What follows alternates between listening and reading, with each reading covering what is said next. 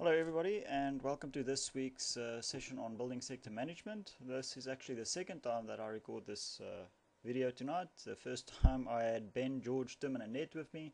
Unfortunately, the software that I used to create these videos crashed, so I'm just quickly going through what we discussed again. Alright, so tonight just a short session, about 6 or 7 slides, just dealing with the different sectors in the market.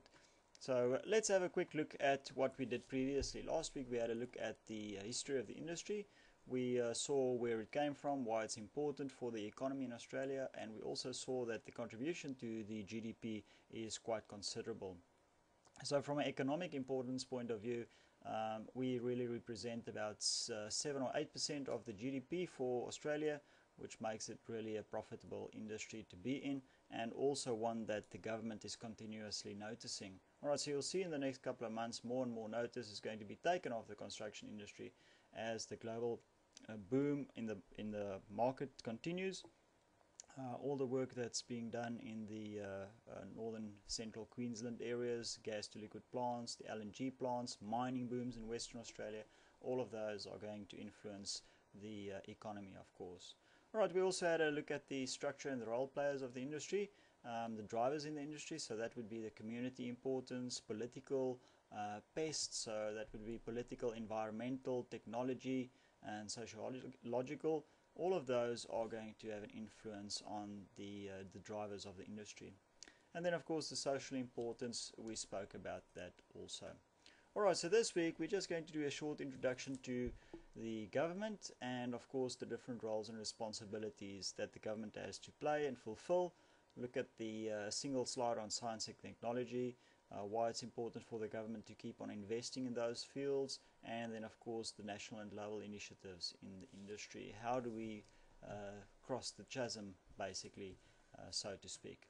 Alright, so if we look at the Australian government for a second there, you can see that we've got basically the three parts, the federal, state and local.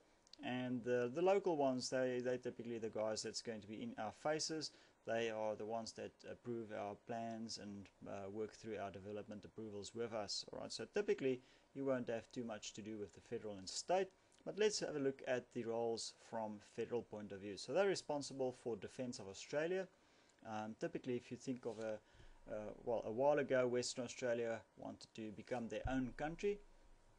Because it's just so far removed, they sit on a lot of resources. It's really a booming state, but from a defense point of view it would be difficult. The logistics is just too big and it's just not doable at that stage. Right, so also foreign affairs, really important from a federal point of view, determining how we're going to deal with international trade, how we're going to deal with international politics, how do we represent ourselves at the United Nations. Also broad legal system, so remember federal represents the umbrella effect. They sit on top of all the others, so federal law would overrule a state rule. Alright, so there we go. And also then of course national infrastructure, the national highways, that would be a part of the federal government's responsibility. If we jump over the line to the state, you'll see courts and prisons in there, and of course the police force, they sit in there as well. Each state with its own police force, and what we can see at the moment, yesterday and the day before, is industrial action, even in the police force. Alright, so that's also happening at the moment, New South Wales. Alright, and then of course communities, hospitals, utilities, typically power, water, that type of thing, communications for telephones, that type of thing would be part of the state responsibility. Remember that the federal government is responsible overall for the infrastructure or communication from that point of view. State highways, important there for us. Remember that between the federal and the state highways and also local government, there might be different sections of the road that they're responsible for. In Queensland we have of course the Bruce Highway, and that's obviously always a bone of contention because it's in need of upgrade. As soon as you go past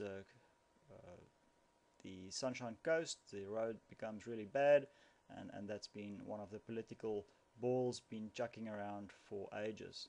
Right, so if we look at the local government, environmental protection, services, development approvals. Remember what we said about development approvals? These are the ones that we're going to see in our faces, and of course parks and gardens. Interestingly enough, sports and utilities, entertainment also part of the local responsibility.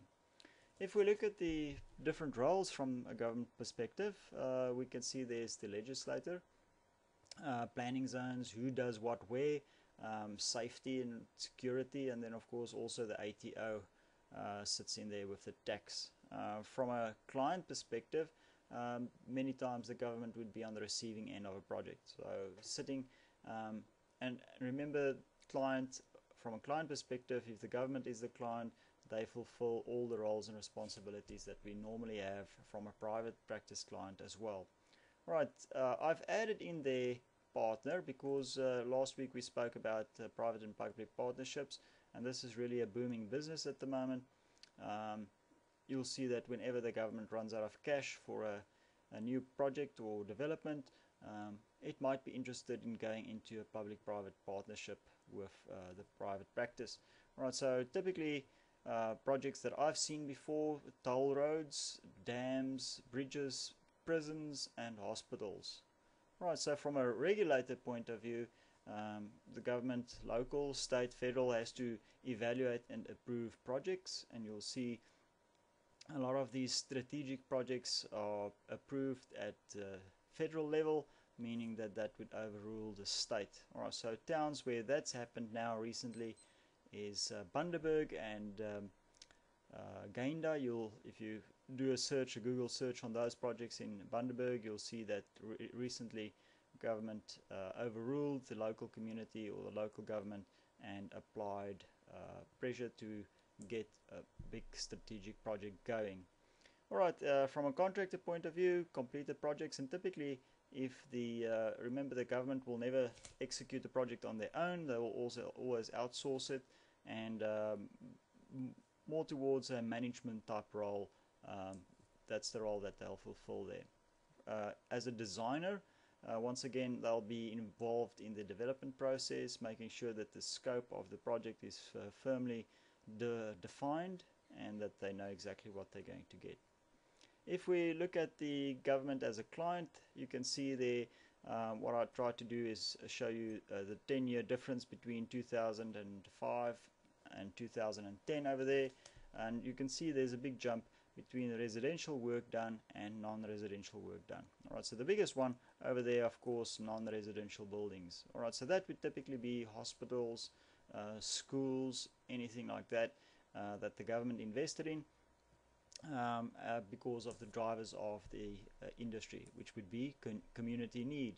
Alright, and engineering and construction work, remember last week we spoke about building and construction, what's the difference in the definition between the two, and it's really important to see there that the engineering construction work over there did not really grow that much. So engineering construction work would be plants, facilities, processing plants, power stations, while non-residential would be infrastructure like roads, dams, anything like that, railways.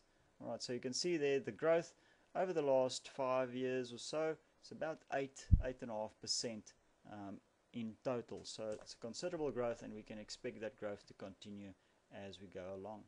Alright, so the government as designer and contractor, one of the big projects that recently kicked off was the building education revolution, and it basically deals with rapid construction and refurbishment of schools for the education sector.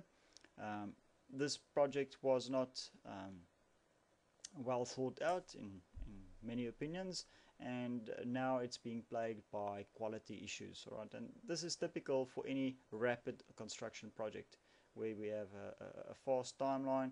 You can see that quality always falls off the side of the line.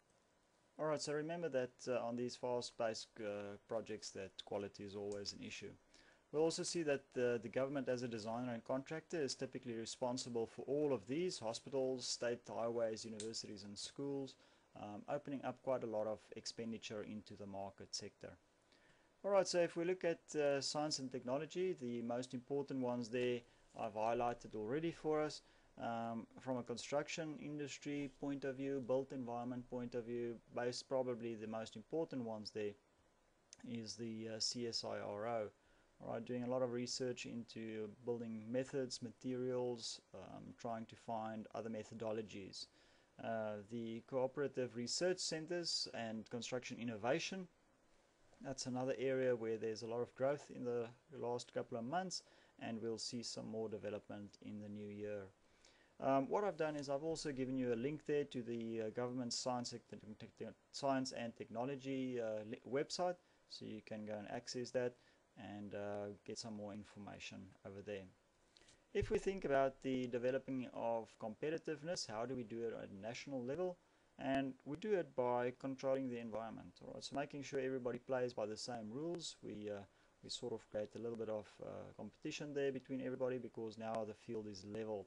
Alright, so the industry specific tools that we use, the BCA and the NCC, basically just the name change there. That's the rules that we have to use in the market, and that controls where everything is going. Alright, so on top of that, also the Construction Industry Development Agency, they do a lot of work trying to develop the industry further, making sure that the reputation grows. Together with that, the professional organizations, for instance the AIBS, the Australian Institute of Building Surveyors, and the AIB, Australian Institute of Building, they up there trying to really push forward our plight in government. From an international point of view, the foreign affairs and trade, something that we have to think about is the cost of labor in a country like China or other countries in the Far East. And once again, immediately we start thinking about the Qantas debacle that's going on at the moment. Right, so trying to outsource that to a different country because labor is cheaper, we're going to see more and more of those instances occurring in Australia. Right, just because in different countries they have different laws, their cost of labor obviously a little bit cheaper because they do have an abundance of that.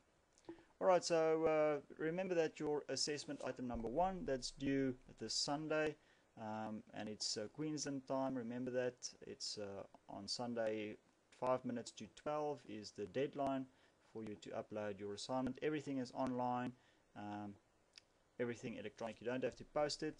And yeah, any other questions, please post it onto the forum and I'll be able to respond to that. Alright, great stuff, and I'll see you guys next week.